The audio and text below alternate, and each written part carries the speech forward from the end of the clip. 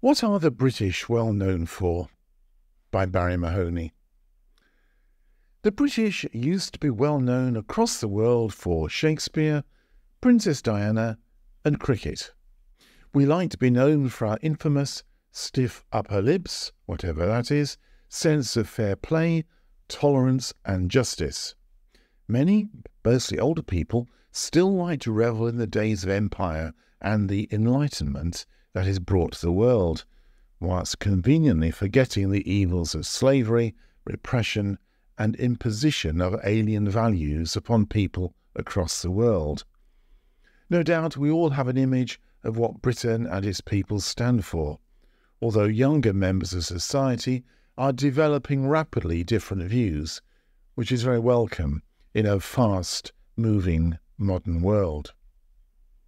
After living as an immigrant in Spain and the Canary Islands, I've come to a view which many will regard as unreasonable and non-liberal, that British citizens should first pass an intelligence test and secondly a test in basic good manners before they're granted a British passport.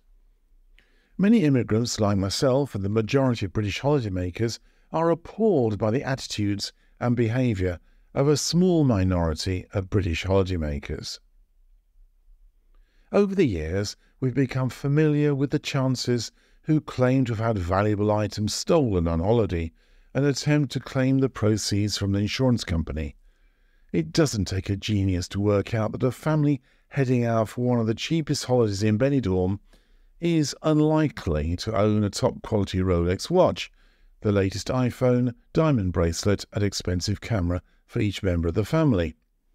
Unfortunately, the Spanish police are now much more rigorous investigating such claims, and offenders are likely to be arrested and prosecuted for fraud. In addition, insurance companies are now much wiser to such scams, sharing databases of claims and identifying potential fraud. Despite this, we still hear regularly of such claims, although most are refused and the perpetrators prosecuted for fraud. As many will have read, one British scam, and I stress that so far it's only the British who are involved, is false claims for food poisoning against hotels in Spain and the Canary Islands, even though the holidaymakers have not been generally ill. There are legal companies in the UK who are presumably to loose end following the completion of the banking PPI compensation claims, and are now encouraging holidaymakers to claim for food poisoning. Many claimants have received large sums of compensation from innocent Spanish hotels because the hotels cannot afford the high costs of challenging such claims in the British courts, and have simply paid up without a challenge. These legal companies have been offering no-win, no-fee arrangements to hundreds of British holidaymakers, costing Spanish hotels around €60 million, which is a situation that clearly cannot continue. Spanish hoteliers and the Spanish government are now fighting back, and all future claims will have to be heard in Spanish courts.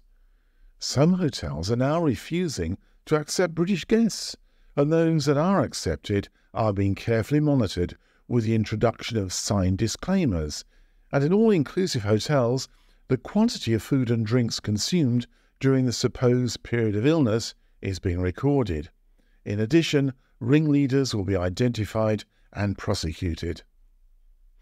It was good to read this week that 2 British people were arrested by the Guardia Civil in Mallorca for trying to persuade tourists to make fraudulent claims while staying in the resort Alcudia. The couple were acting for a so-called legal company in the UK that is sending representatives to Spanish resorts to drum up more business, as they're clearly making massive profits. The main regions affected by these fraudulent claims are the Canary Islands, Costa Blanca, Benidorm, Mallorca, and the Costa del Sol. So, probably my suggestion for a test of intelligence and basic good manners before being granted a British passport should be regarded as tongue-in-cheek. But it is worrying that a small minority of our fellow citizens are behaving in a manner that eventually has a negative impact upon all. I suspect that if the question is currently asked about what the British are known for, it will no longer be Shakespeare, Princess Diana, and cricket. You have been listening to What Are the British Well Known For by Barrie Mahoney, and this is part of the Letters from the Atlantic series. You can find out more about me and my books by visiting my website www.barriemahoney.com. And thank you for listening.